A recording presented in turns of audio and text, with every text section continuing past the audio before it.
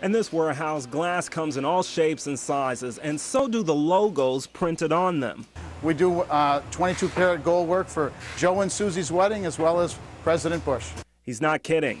This is the official toasting glass that will be used at inaugural balls throughout Washington. They were decorated right here in Perrington. And if you take a peek at how the logo went onto it, the presidential symbol, which was quite impressive to begin, it just surrounded and engulfed the glass, and it's very attractive. The imprint as well as the halo around the glass are both made of 22 karat gold. Now, this was a really big job, but it went rather smoothly.